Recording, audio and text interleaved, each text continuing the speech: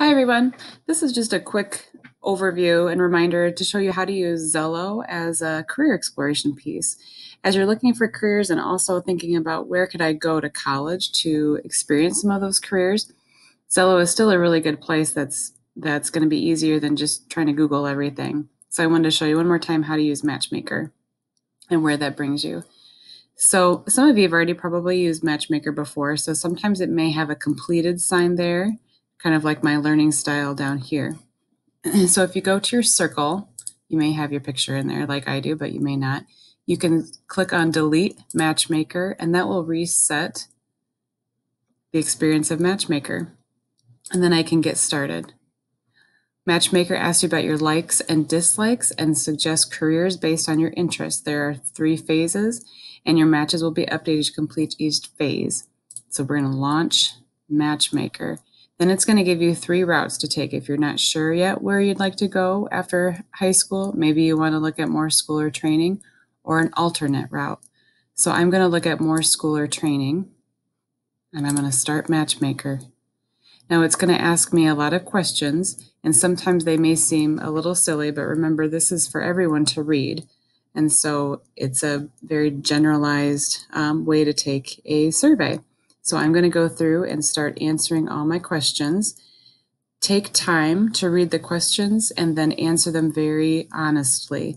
The more you use, if you like them or very like them or dislike them or very much dislike them, the better information it's going to give. If you use a lot of not sures, it doesn't know then what answer to give you, and so it might not give you the best results possible.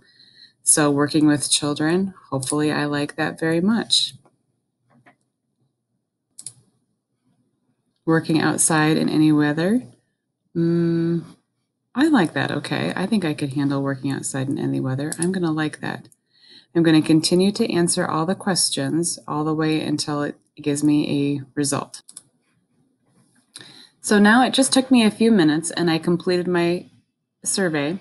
So here are my career matches. And as you can see, I have 3 teachers on here already. I can also click down here to see more of my career matches. And as you can see, I probably answered it pretty closely because there's a lot of counselors and therapists and teachers on here, which is what I do for my job. So now the cool thing is I can look at these careers and decide if one of these sound interesting. Well, I thought about being a addictions counselor at one time. Let me look at that and see. It tells me it's an excellent match.